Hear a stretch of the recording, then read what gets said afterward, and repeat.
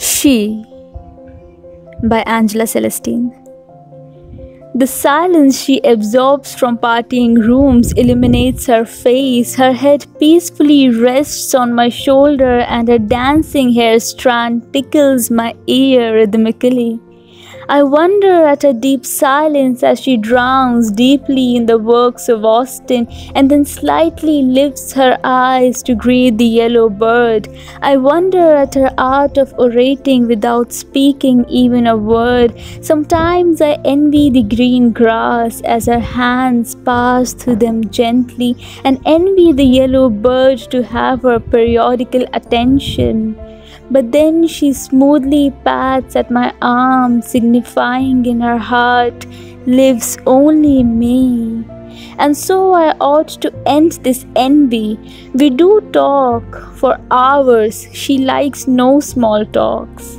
But then she seeks for solitude and travels in her mind, dances with raccoons, sings with sparrows, converses with Oscar Wilde, and at the end learns the art of diplomacy from Bismarck and rips the cruel and wild.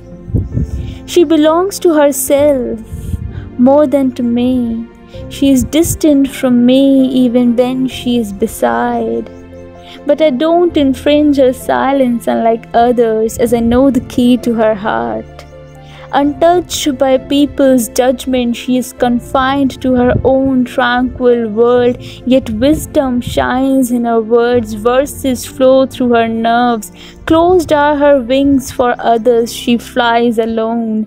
The key resides in clock, spare her some time. She will gently open her wings and fly herself with you. All day long in the open sky and by the horizon, but care to go slow. Your hastiness may trigger her drowsy agility, and she may fly back to her little cocoon forever.